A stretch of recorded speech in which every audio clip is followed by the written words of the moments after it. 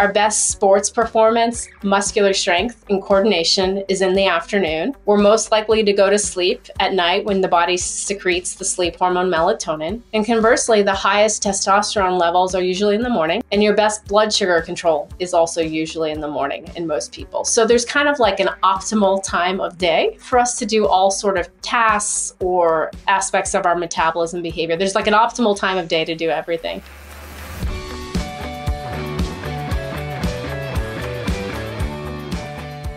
Now, before we dive into today's episode, I wanted to clarify that some of the info you're going to hear, first and foremost, this episode is about fasting. There'll be discussion around food restriction, and if that's a topic that's hard for you, feel free to skip this one. While the research is fascinating, I want you to take care of yourself above all else. And second, I want to remind you that water fasts are done in clinical settings. They should not be attempted on your own. Now, enjoy the show. Courtney, welcome. Thank you so much for having me, Jason. It's so great to have you. I'm a big fan of your work. And why don't we start by you telling us a bit about your background and the work you do in your lab? Sure. So growing up, I was always a pretty sporty kid, played sports 4 seasons a year round. I love reading my mom's Family Circle magazines on nutrition, for those of you who remember those magazines in the 80s and early 90s. And always just loved science. Went to college, wasn't sure what I wanted to study in the long term, but I always found nutrition really interesting. I ended up studying physics because I really liked a lot of aspects of physics, but then kind of got to the end of a physics Ph.D. and said, I don't know really where I'm going from here, because a lot of the work we were doing, I was in a branch of physics called cosmology, where we study the physics of the early universe less than a second after the Big Bang.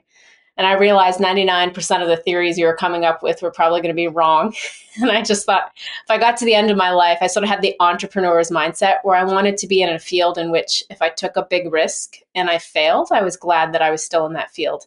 And I couldn't quite say that in physics. Like if I came up with some theory of the universe that was wrong, I'm not sure I would be glad that I was there.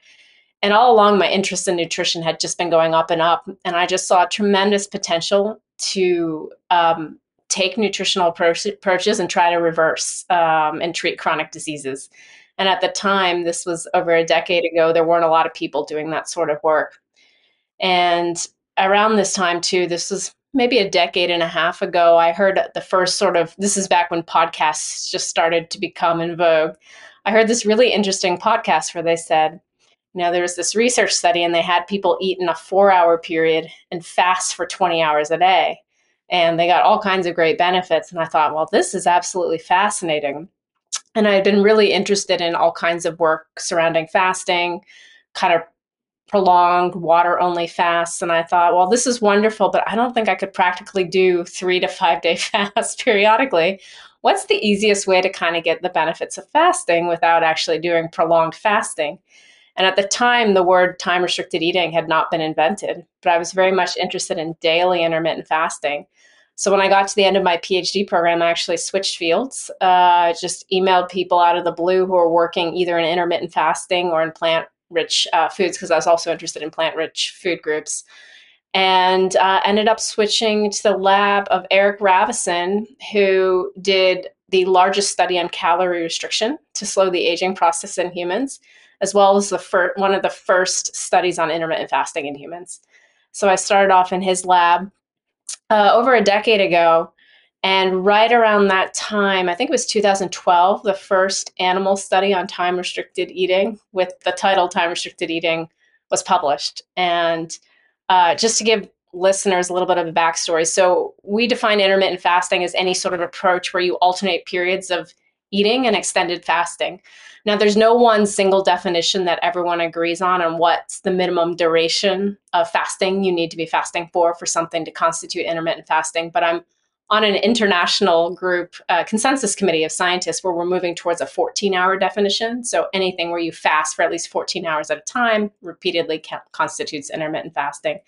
And so time-restricted eating is effectively a form of intermittent fasting. Now, there's several other types of approaches. So, just to give some examples of intermittent fasting, for instance, if you fast for 24 hours at a time, drinking only water, that would constitute intermittent fasting. So a lot of religious traditions have you fast for 24 hours once a week. There are other approaches where you eat a very low calorie diet, kind of the equivalent of one meal a day, something like 2 to 3 times a week. And then on the other end of the spectrum, there's this daily intermittent fasting that we call time restricted eating. And that's where you eat in a shorter time period and you fast for a longer period each day. So anytime you sort of fast for at least 14 hours a day, we call that now time restricted eating. And that's equivalent to effectively eating in a 10-hour window or less. And you can do that either by eating breakfast later in the day and or dinner earlier in the day. And what was so groundbreaking about this study done in rodents in 2012 is they took a bunch of rodents and they had them either graze throughout the day or to practice time restricted eating by eating in an 8-hour period and then fasting for 16 hours. And what they found is despite the rodents eating the exact same amount of food, the rodents who did time restricted eating had better blood sugar control, they gained less weight, they had less fat in their liver, they had lower cholesterol levels, and just across the board, their health was better. And so this was some of the first data we had that intermittent fasting has benefits independent of what you eat. So suggesting there's something special about having these prolonged fasting periods. And a lot to unpack there. That was very helpful.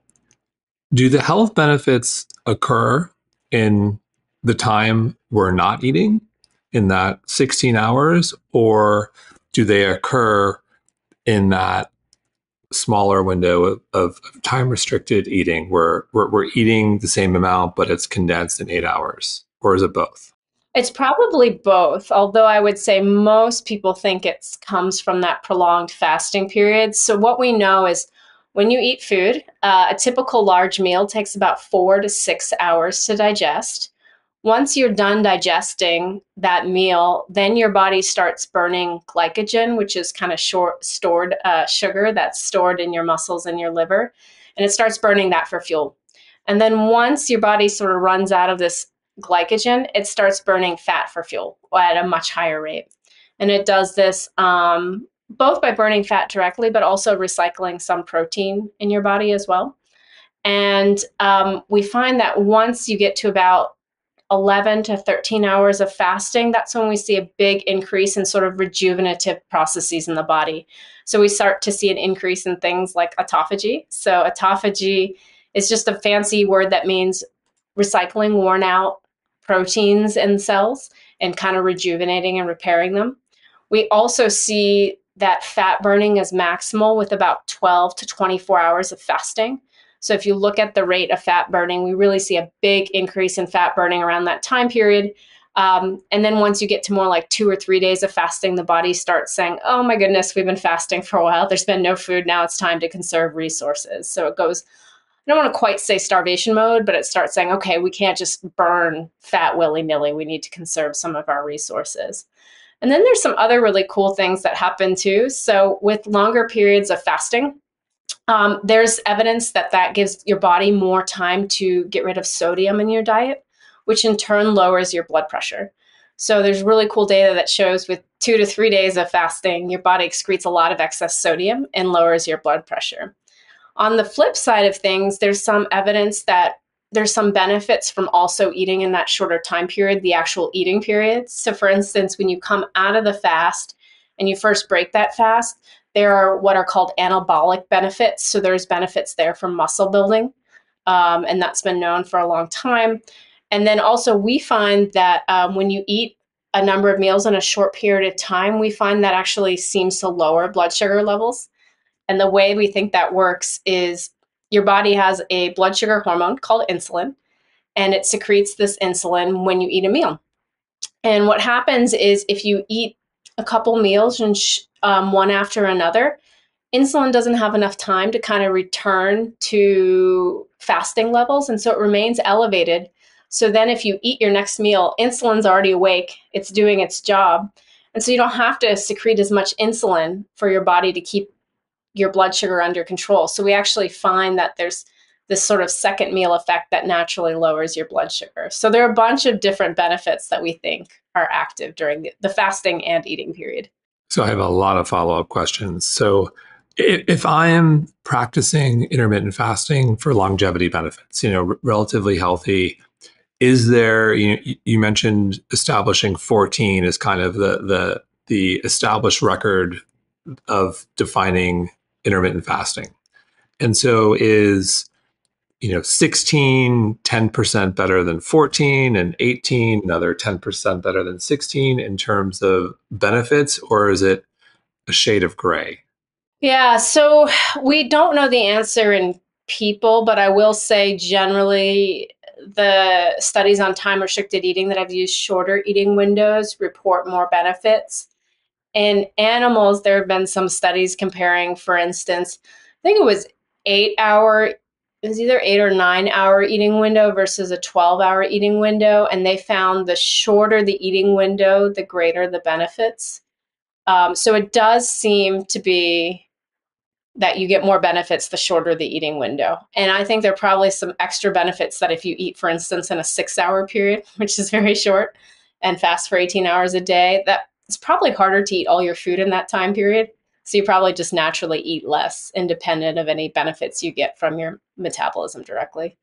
And next, and this is how I discovered you, you came up on a Google alert, is time of day of when you are eating.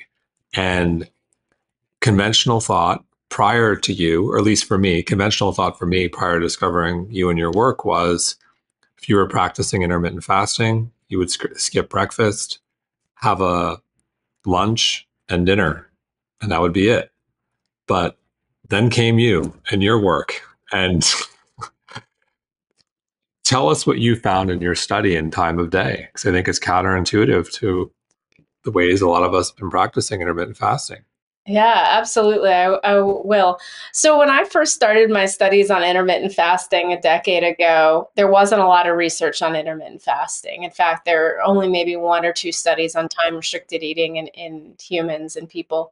And at the time, what was really interesting is there was a huge increase of in interest in doing intermittent fasting studies, but there's this parallel field of chronobiology. So this is the science of your biological clock that was developing parallel, and they were also finding intermittent fasting was beneficial. And what was really interesting is there was a study about a decade ago testing the old adage of eating breakfast like a king, lunch like a prince, and dinner like a pauper. And so what they did in this study is they took women who wanted to lose weight and they divided them into two groups. So one group ate breakfast like a king, lunch like a prince, and dinner like a pauper. And the other group was asked to eat the same number of calories, but in the reverse order. So small breakfast and large dinner. And what they found is that the group that ate most of their calories for breakfast and for lunch lost significantly more weight. And not only did they lose more weight, they were less hungry. So if you view this from the opposite lens, the group that ate the small breakfast and ate most of their calories for dinner, they struggled to lose weight. So they lost less weight. And not only that, but they were hungrier than the group that was more successful with weight loss. So really fascinating data. And I took a deep dive into this research study, and I realized we've actually known for about the past 50 years that your blood sugar control in most people is actually best in the morning, and it gets worse as the day progresses.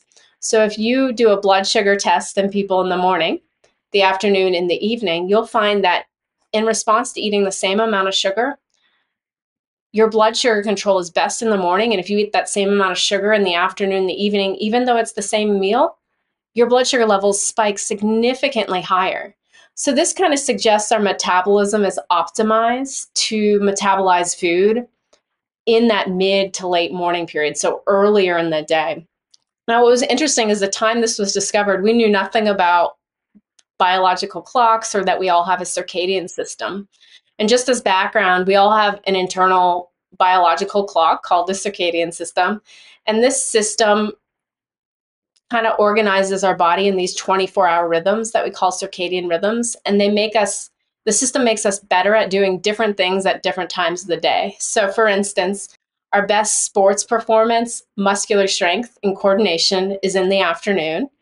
We're most likely to go to sleep at night when the body secretes the sleep hormone melatonin. And conversely, the highest testosterone levels are usually in the morning. And your best blood sugar control is also usually in the morning in most people. So there's kind of like an optimal time of day for us to do all sort of tasks or aspects of our metabolism behavior. There's like an optimal time of day to do everything. And we didn't know that at the time that we discovered our blood sugar control is best early in the morning. We didn't know that was because of the circadian system. But what we know now, there's been a huge jump in our understanding, so much so that the Nobel Prize was recently awarded for the discovery of the circadian system. But the way you can think of the circadian system is every cell, nearly every cell and organ in the body has its own sort of biological clock that ticks and keeps a time. But to make sense of all these clocks, we group them into two broad systems. So there's a clock in the brain, and this clock is kind of the master clock. You can think of it as like the conductor of all the rest of the clocks in the body, and the rest of the clocks in the body you can think of as the orchestra. And what's interesting is the clock that's in the brain, its time zone is set by when you get bright light exposure. So, and by bright light, I mean outdoor light. It has to be outdoor light or sunlight. Or it could be a light therapy box, but it's not normal indoor light. And this is the basis of how we adapt to different time zones. It's by getting light in those new time zones. So that's how our body knows what time zone it's in and how to set that clock in the brain. Conversely, all those other clocks that are like, different instruments in an orchestra, their time zones are set by a variety of factors, but one of the most important ones is the time of day that we eat. Those clocks, their time zones are largely set by, are you eating early in the day, later in the day, and so forth. So because we have these two different clock systems and their time zones are set by different factors, when you're eating out of sync with when you get bright light, if you're eating out of sync with when you get bright light exposure, say you get bright light in the morning and you're eating late at night, that puts those orchestra type clocks in a different time zone from the conductor clock. And so what happens is you get conflicting signals to your metabolism about whether to rev up or to rev down, right? So for instance, if you're eating late at night, the clock in your brain says, hey, it's time for us to go to sleep. We don't want to metabolize food. Whereas those clocks and the rest of the body will be saying, well, we usually eat late at night. Let's try to rev up our metabolism. And so as a result, you get these problems in your metabolism because it's like your metabolism gets these conflicting signals. So the analogy here is like the different sections of the orchestra are kind of playing out of sync with each other. So you don't get optimal metabolism. And so the punchline is it looks like when you eat earlier in the day, that's better for your metabolism. And in fact, there have been a number of studies now that have found that if you eat most of your calories early in the day, or even if you just eat an earlier lunch, you lose more weight. So for instance, there was a really nice study in Spain. In Spain, they eat lunch very late in the day. So median time's about 2:45 in the afternoon. And that study found that when adults ate lunch earlier in the day, they lost more weight in a weight loss program than if they actually ate lunch later in the day. So a bunch of research has just really demonstrated this core principle that if you eat early in the day, it seems to improve weight loss or help you lose weight. It also improves your blood sugar control, and it may also improve your appetite and your blood pressure. So I saw this data way back in 2012 and thought, this is fascinating. I wonder what would happen if we combine this intermittent fasting or time-restricted eating with eating in alignment with our circadian rhythms. So eating earlier in the day.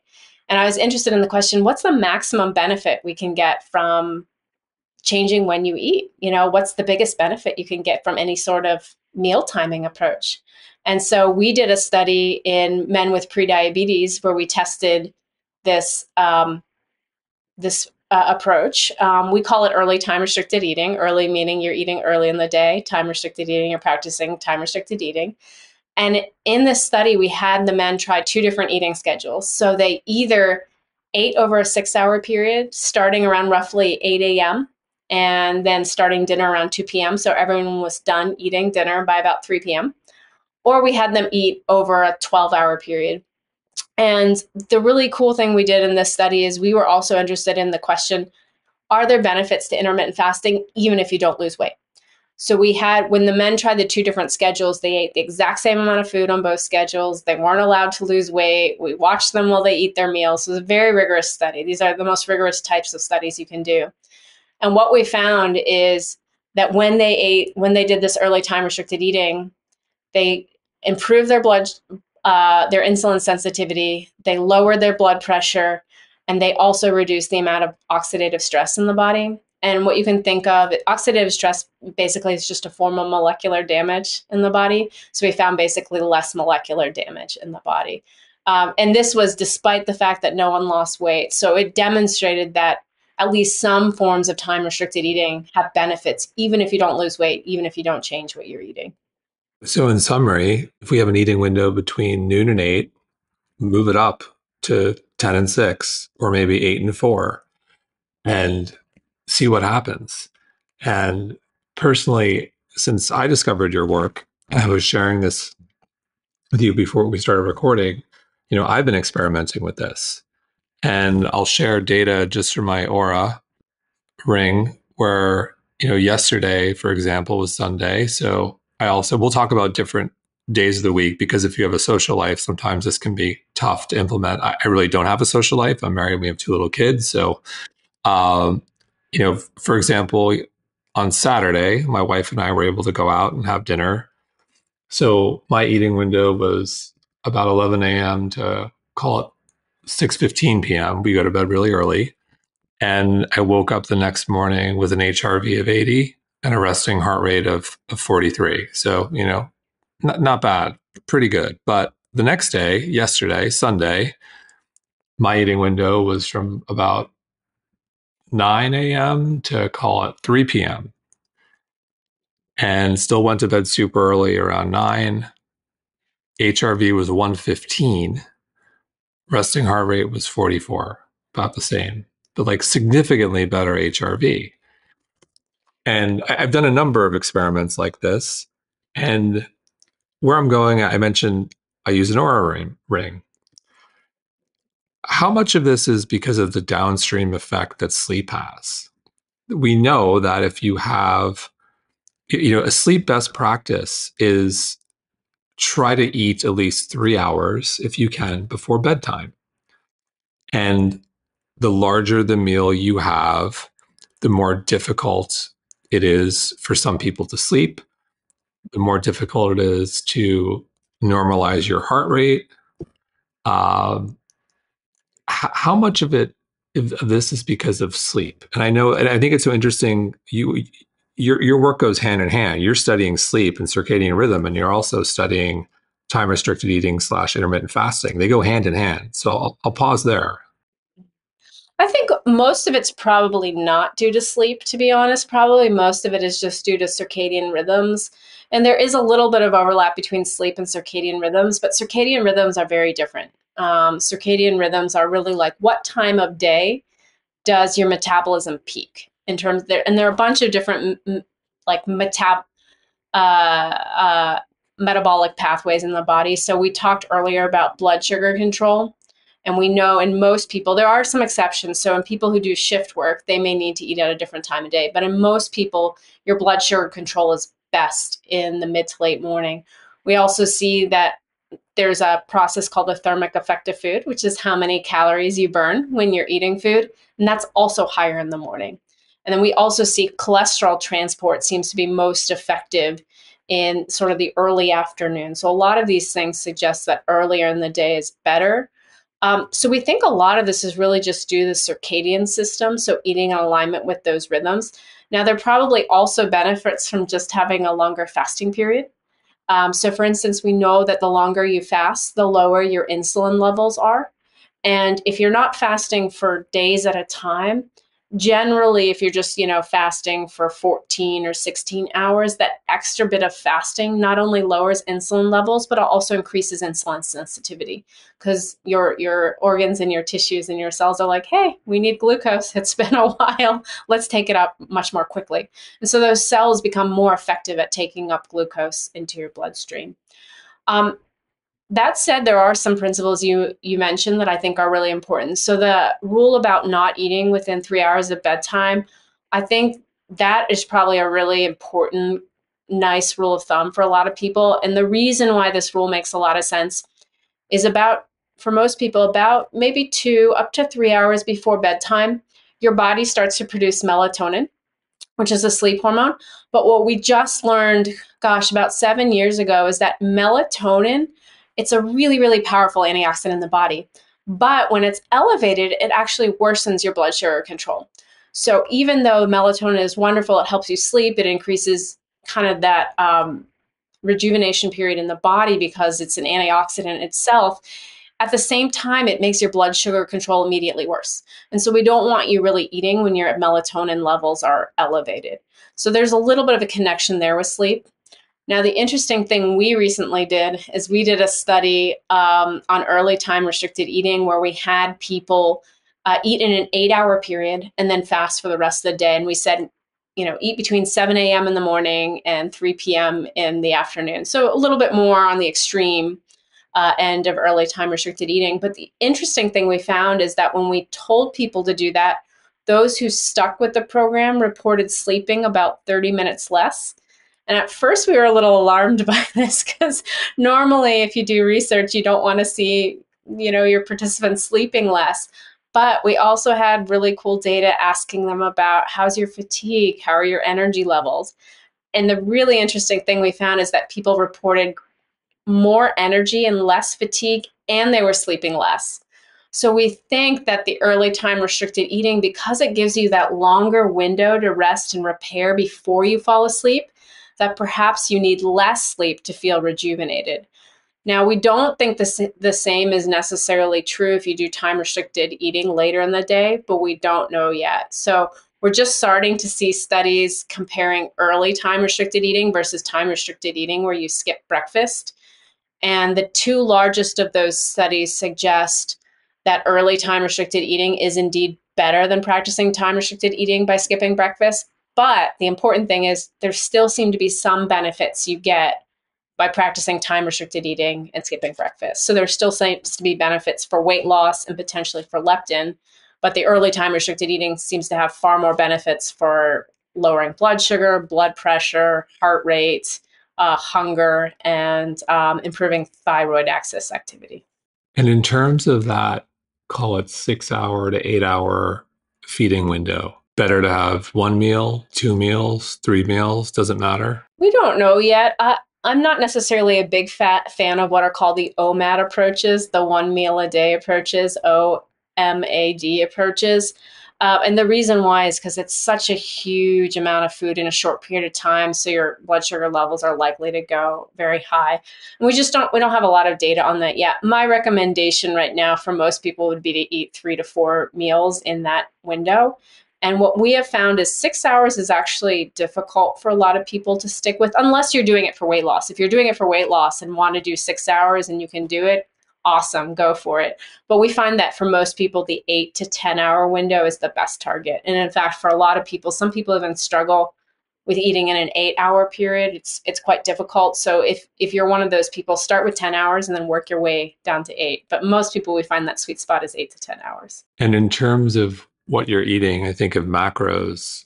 What have we learned about protein, fat, carbs, and the makeup of what we're eating in that window? Yeah, we don't have any good studies on that yet.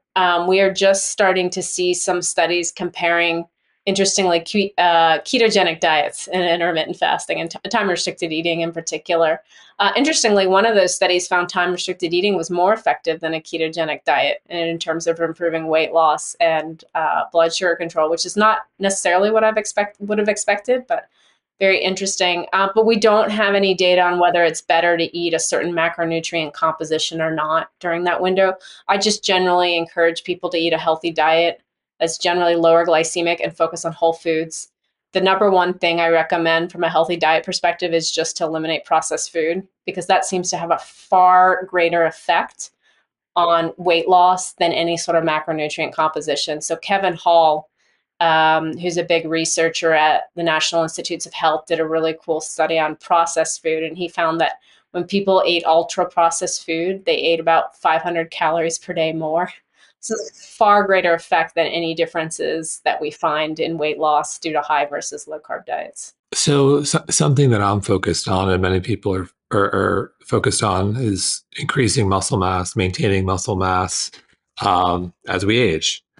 And does time restricted eating affect our ability to maintain or build muscle mass? Yeah, great question. So my lab recently did the largest study to do what are called DEXA scans. So DEXA is an X-ray scanning technique that tells you how much body fat and how much muscle mass someone has, as well as how much bone they have in their body. And we found absolutely no negative effects from time restricted eating on muscle mass. So we found that you lose more body fat, but you're able to maintain all your muscle mass.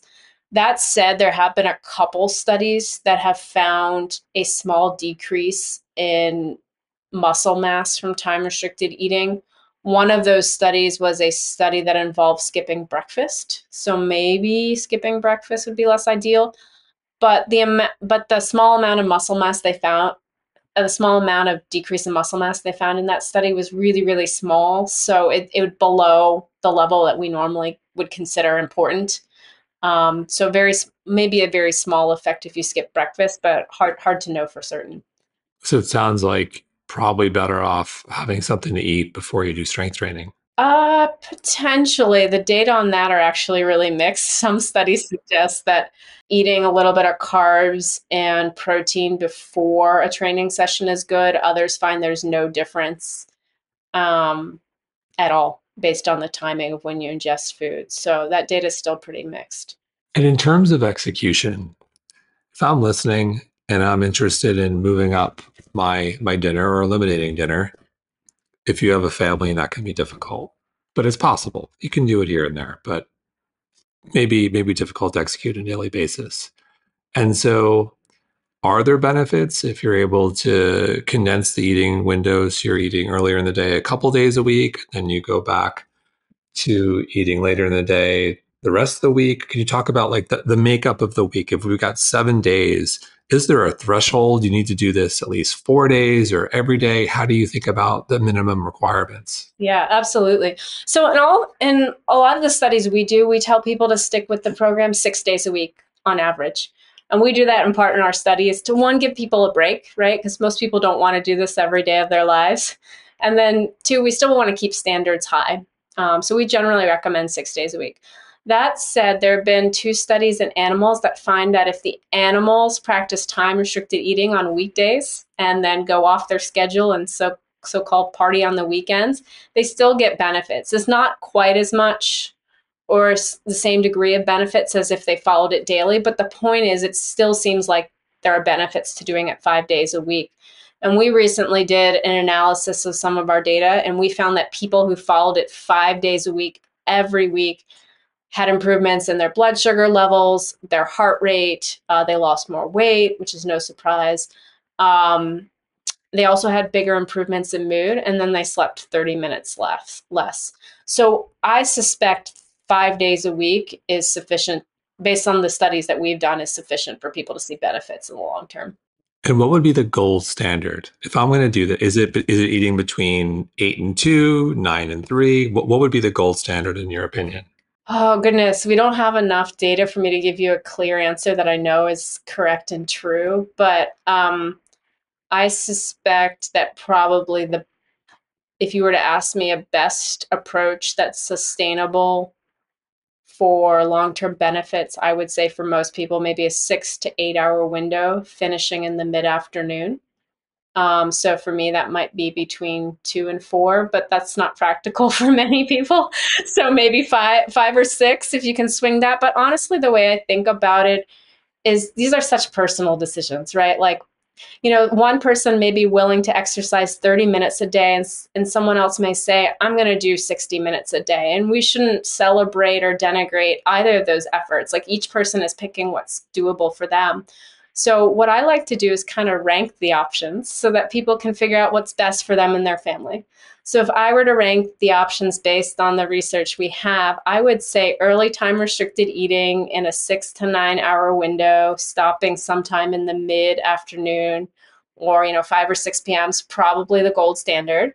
And then if you were to ask for the next best approach, I think it's probably actually eating breakfast like a king, lunch like a prince, and dinner like a pauper. There's also some really cool data suggesting that type of approach improves fertility, it improves blood sugar levels, it even helps people with type 2 diabetes produce more insulin because that's a concern in those folks. And then third, I would say time restricted eating by skipping breakfast would be my third choice. And then my last choice would be doing nothing. So you're a busy mom. What do you do? Oh, goodness. Well, so let me tell you before and after. So before I had kids, I typically ate in a 6 to 8 hour window, starting around 8 a.m. every day and stopping between 2 to 4 p.m. I would also try to go outside before 8 a.m. and to exercise before breakfast because there is some data suggesting that if you exercise before you eat breakfast, you get greater weight loss and appetite suppression benefits. So that was what I used to do. And then when I went out to eat, I would typically do what everyone else was doing. So I would just take a break day and not worry about it. Since I've been a mom, so when I was pregnant and when I was breastfeeding, I grazed throughout the day because I just wanted to make sure I had a good milk supply. And then after that, I still eat most of my calories early in the day. And then some days I do early time restricted eating. And then other days I just eat breakfast like a king, lunch like a prince, and dinner like a pauper. And on the days where I eat dinner like a pauper, usually I'm just eating a large salad or something, like 200 calories or something like that with my family. You've talked about circadian rhythm being in line with sunlight, and I've spoke about this on the show before. I just think it's such a terrible idea that we're considering making daylight savings permanent. What's your take? Oh, it's such a hard question. I'm going to probably betray all my other researchers because I'm not a big fan of. In full disclosure, I live on the eastern part of the time zone, so the sun gets up really early here. So with daylight savings time in that time zone shift, I am generally more of a fan of like the sun rising a little bit later in the day because I worry about people waking up after the sun rises. So there are two things that what we really want to do is one, have people get bright light exposure, sunlight exposure right after they wake up. But the other thing is for a lot of people, they will feel better when they wake up when the sun rises. So if the sun rises at like 5 a.m., a lot of people are still going to be sleeping. And so when the sun rises at 5 and say you wake up at 6:30, you're going to feel a little jet lagged and you're not going to feel great. So I kind of split hairs on this and just say you should try to wake up when the sun rises.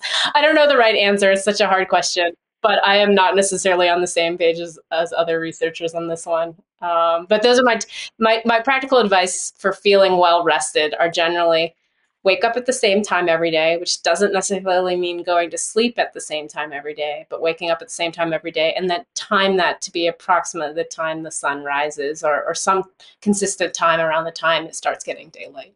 And then try to get bright light exposure when you wake up. But that's the thing. If they make daylight savings permanent, the sunrise is going to become later and later. Yeah, that's right. But at any rate, I'll stop on that one. But there is a way to combat that. Let me just quickly insert. So I use blue light therapy glasses to mimic the sun. So 2019, we first started seeing these products come to the market. They're little glasses that you can put on and it shines blue or green light in your eyes and that mimics the sun and it wakes up your circadian system. And so this morning, for instance, I put on my blue light glasses for 20 minutes because it was freezing outside. And so I got my dose of bright light that way. So there are ways around it. There's so many out there. I'm curious which brand you have. Oh, I was using, I think, the product called, it's either Blue Sky or Sky. It's a European product. It's a really lightweight. Oh, Pocket Sky. That's what it's called. Pocket Sky. And so staying on this idea of circadian rhythm and trying to align with our circadian rhythm, I can't help but think of those who have to work the night shift.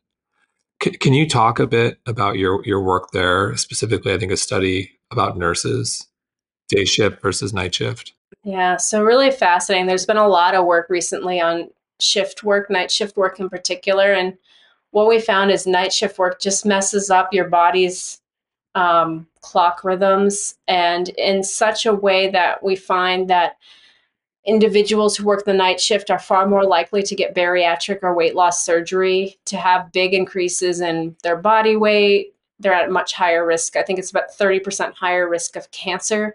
So across the board, we just see that shift work, night shift work is a big problem. This, sleeping and eating at the wrong time of day. And in fact, it's so much of an issue that the World Health Organization has called it a probable carcinogen. Big problems there. So one of the studies we recently ran is we wanted to know like how big of an effect is working the night shift on your metabolism. So we did a simple study of nurses. We had them come in and we measured their insulin and leptin levels, as well as some other sort of molecules related to their health. And the interesting thing we found is that leptin levels were about 2 times higher in, or no, yeah, insulin levels were about 2 times higher in nurses who worked the night shift, and then leptin levels were also about twofold different. And what that suggests is that in people who work the night shift, their insulin resistance is much higher, meaning their blood sugar control is much worse, and then also their appetite is kind of gone haywire. They just don't get the same like satisfaction from their food. And so the effects are really quite staggering. So a lot of the research these days is kind of focused on, well, what time of day should these folks eat? So what's really interesting is you measure their circadian rhythms. Their rhythms tend to be very weak, and they often are in the wrong time zone. So the question is, if you have people whose circadian rhythms are messed up, what time of day should they eat to be in sync with those circadian rhythms? And there's a lot of research going on this now. We don't have the final answer yet, but there was a study recently that found that it's probably better for people who work the night shift to eat during the daytime when it's light outside, and not to eat on their shift. The one caveat is this study was done in people who don't usually work the night shift, so I'm not 100% certain that that'll be the final answer, but that's the best data we have so far.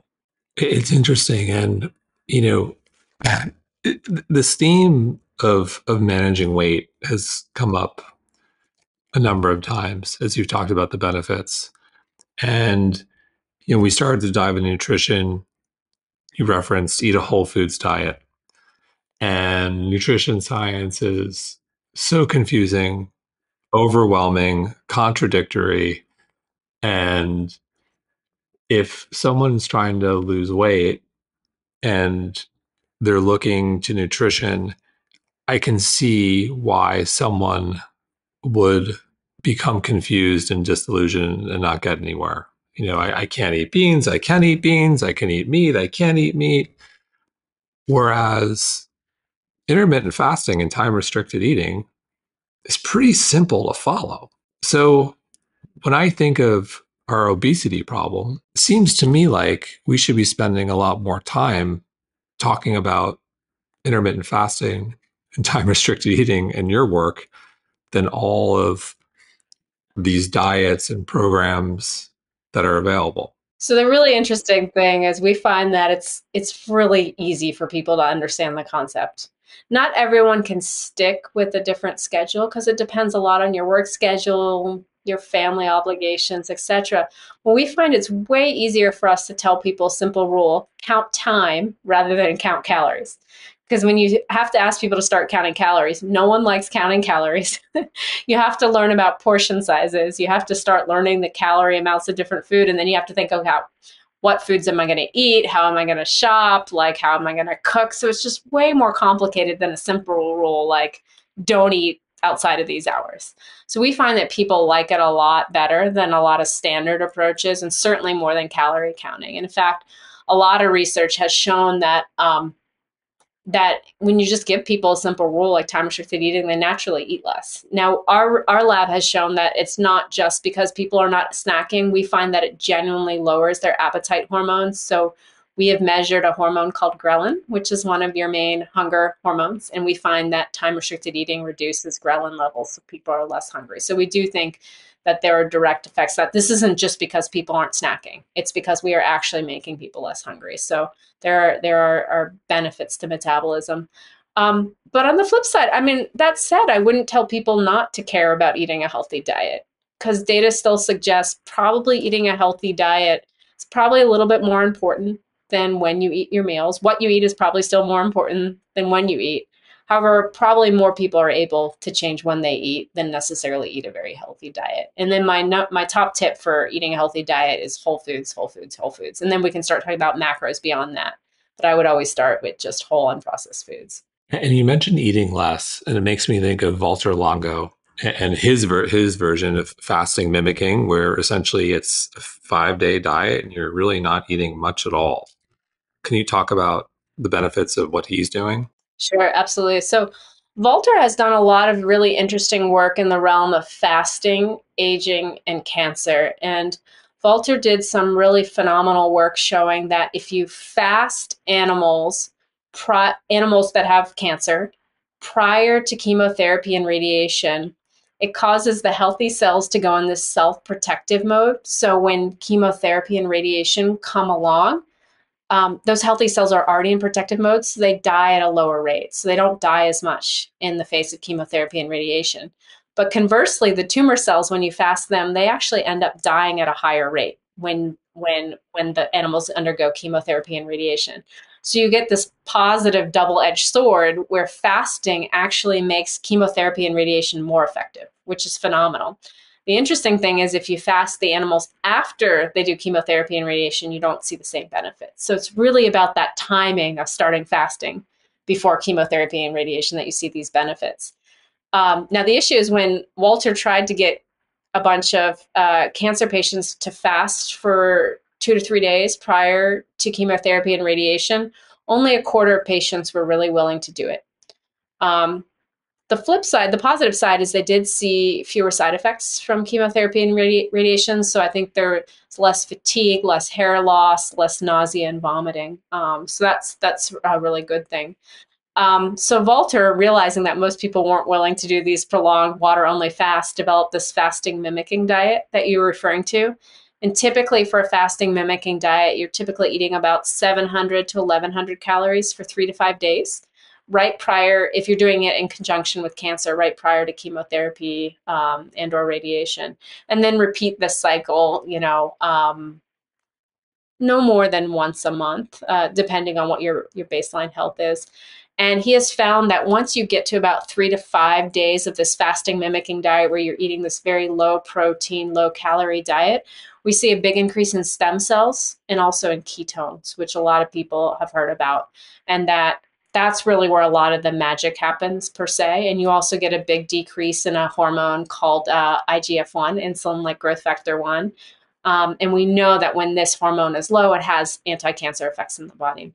And so we are just starting to see research studies seeing whether the fasting mimicking diet and time restricted eating can improve the chances of beating cancer. In fact, my lab has one of these trials right now where we're testing time restricted eating to see if it can lower some of the nasty side effects of chemotherapy and radiation, and at the same time increase your chances of beating cancer. Oh, wow. When will that study be completed? Oh, probably 4 years from now. We just Okay. started.